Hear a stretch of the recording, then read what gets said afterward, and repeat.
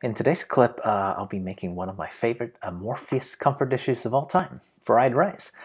Is it authentic? Couldn't care less. Suck it, Uncle Roger. I'm the real Chinese, and I can make whatever additions to fried rice as I'd like. Oh, and my wife's shooting the video, and she's a little sensitive about whether her camera work was steady enough. I really don't care either way. She can join me in my amateurish video making because the process is most of the fun. So, without further ado, let's see if I can make this dish in a reasonable amount of time. So, today, let's see if I can make fried rice in a relatively reasonable amount of time. Okay, I got some chicken here. I'm going to use some potato salad for reasons unknown.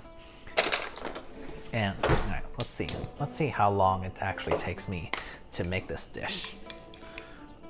Okay, instead of butter or oil, I'm just gonna use, essentially this is the leftovers of my roast chicken, right? You know, I think Americans would use this to make their gravy, but I am gonna reuse it as my stir fry, okay? Some leftover bits of chicken, actual bits of chicken, and just for schnitz and giggles, because my wife likes, you know, Spam for some reason, I'm gonna use these super cheap, these are like 60 cents a package of what my wife actually calls hot dogs. They're not actually hot dogs, but they are a little bit, in my opinion, a little bit saltier than purely bland stuff. So we will use it in place of Spam, because I think they're very similar in constitution. So, yeah, a bunch of that. And I'm using very little actual rice. So, you know, instead of actual fried rice, this is more like a stir fry with some rice on top of it, and some potatoes, because I don't have a lot of grains in here. Oh Lord. So this is why you should always use leftover rice, by the way, for fried rice, so it doesn't have a lot of moisture. Our cat is chewing on the wire. Cat chewing on the wire. Cat chewing on the wire. Bad cat. What was I trying to do? Yes, I'm gonna add in a little bit of potatoes just because it's a little tangier than I would like. And I don't have that much rice, so I'm gonna sort that out with rice. Add in a little bit more, peas and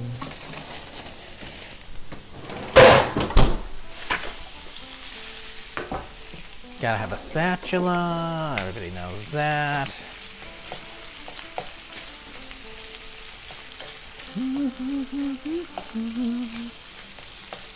Why would you use potato salad and fried rice? Because I'm not that traditional, I guess.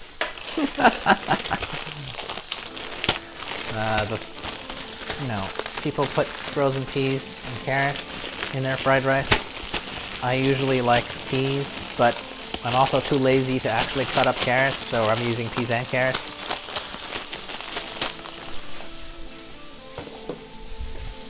They're really frozen, so I need to smash them.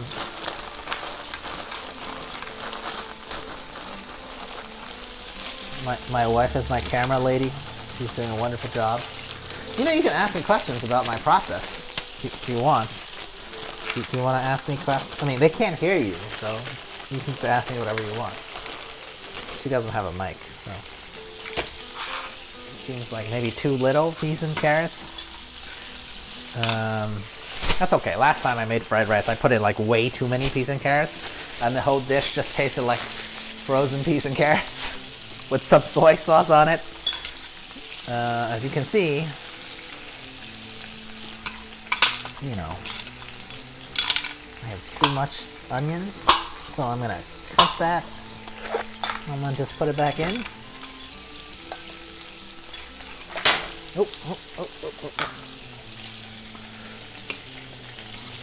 Because the onions were part of the... Oh, that was way too hot.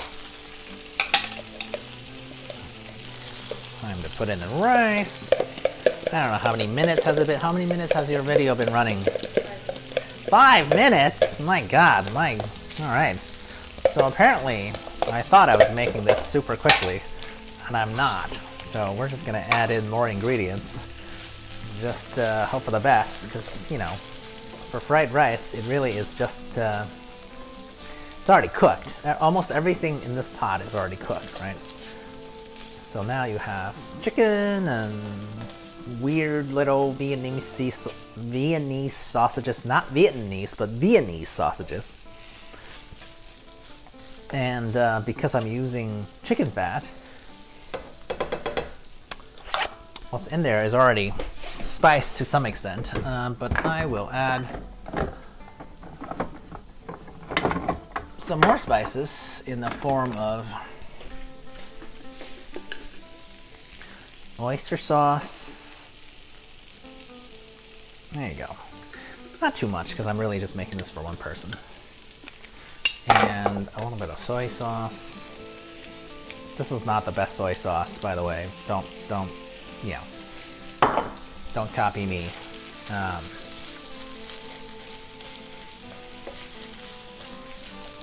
And all right, how many minutes are we on the cooking process? 7 now? 7, 8? 6.5 minutes, she says.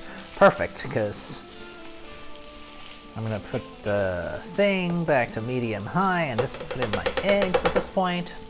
I'm almost done. Almost done. Look at my potato salad fried rice. My potato salad oyster sauce fried rice. Bet you've never heard of that, because you can't find that in any specific restaurant ever. This is also why no one should ever be ordering fried rice in a restaurant to begin with, okay? So, heat back to kind of medium high. I'm gonna reuse some of these utensils to just simply break up the eggs. Now, every video I've ever seen of people making fried rice, they actually fry the eggs first, and then they put it on the side, which I find absolutely absurd. I like to do the eggs while it's already in there, heating up with the rest of the stuff. What? Oh, that's garlic salt. And officially, I think what I'm supposed to be doing is putting in some sesame oil at the end. I always forget that part. This is like a very Chinese-y ingredient. So, the reason why I like eggs last is because I feel like you could just let it kind of cook itself. You don't have to see. You can see, as long as you have a relatively big pan, you can just let whatever other ingredients you have kind of really mesh with the eggs, right? I don't need my eggs to be separate. But on the other hand, you know, I don't really care about runny eggs. You know, I'm not that American. I could never eat runny eggs. There you go. So now it looks all, you know, if you're wondering why the color of some of my toppings look a little yellow, that is because there was turmeric in the initial roast chicken that I did. So, see, it's really easy. If you have a large flat pan, the eggs will get cooked super easily. And you can stop wherever you want, right? Like whether you want the eggs to actually mix with the rice, which you wouldn't get if you cook the rice first. I mean, the eggs first, which I never do. So, and you can cut it up or leave it alone. At this point, I think it's pretty good. I would just turn the heat down a little bit, make sure any remaining moisture gets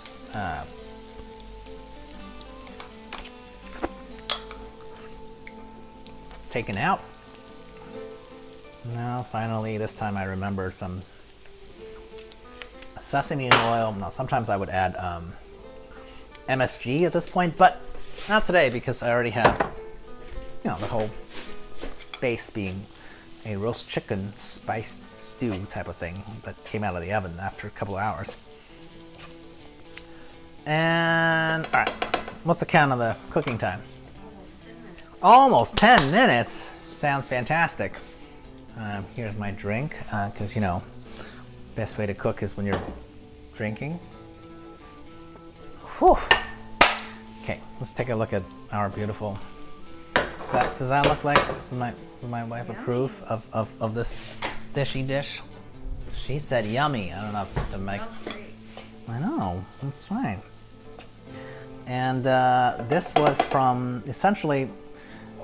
I turned the fire off. I think this is pretty much done. I mean, people might want to let it rest in the pan, but I like it to rest in the bowl. By the way, if you look at this, like, let's come have a closer look. If you look at this, there's not that much rice in here. The reason is because this is essentially a quarter cup of rice. That's how much I used for 2 eggs, okay? Because, you know, I don't know how much fried rice you've eaten in your life, but the part that I like about the fried rice is mostly all the other stuff besides the rice. Which in here is chicken and onions and chicken sausages and all that stuff. And I think I'm good. And now I'm gonna have a little bite. Is it hot? It's pretty hot. I think that's the whole video. I'm gonna make my wife a bowl because she's such a good sport. She's hanging out with me when I'm making lunch. And we'll see how she likes it. Okay, bye.